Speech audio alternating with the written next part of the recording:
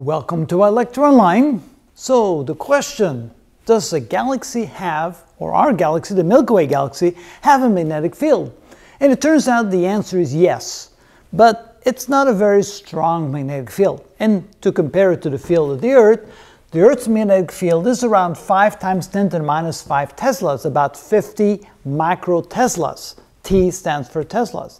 And thus, by itself, not a bad magnetic field. It protects us against the solar winds. In other words, it's strong enough to divert the solar wind particles that come towards us at hundreds, if not thousands of miles per second.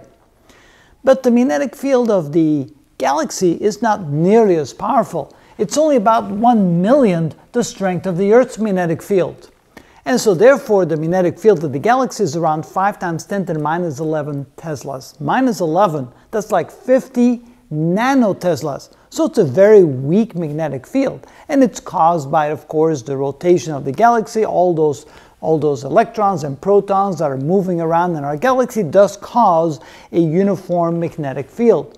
But what can it do? Can it have a dynamic effect? In other words, does it have enough forces involved or associated with it that it could push things around? And the answer is no. It doesn't really change the speed or the velocity or the motion of any particles, by and large, in our solar system. It doesn't move them. It doesn't give them extra velocity. But what it could do for the very small particles, it could actually align them, because if there's metal inside the dust particles, well, those dust particles then would be affected by the magnetic field, and all of them would then turn into a similar direction. And it turns out that we do observe polarized starlight.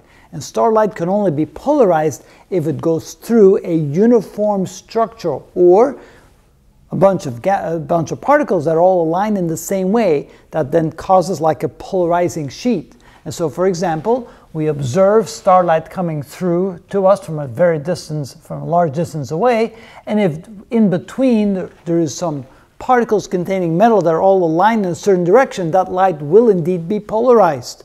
So something must be setting those particles up in a certain direction to cause that polarization.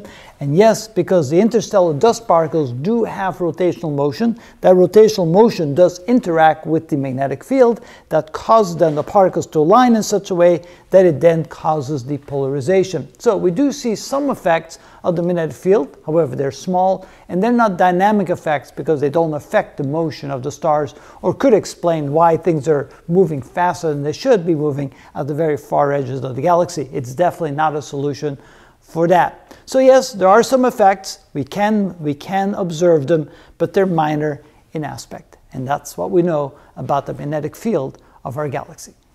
So does the magnetic field go through the galaxy?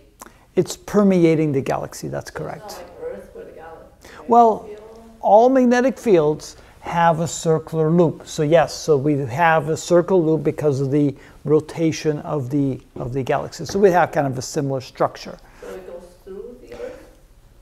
Yes, the magnetic field goes through the Earth, around the other side, so we should actually connect these inside, right? So magnetic fields are circular, are complete loops.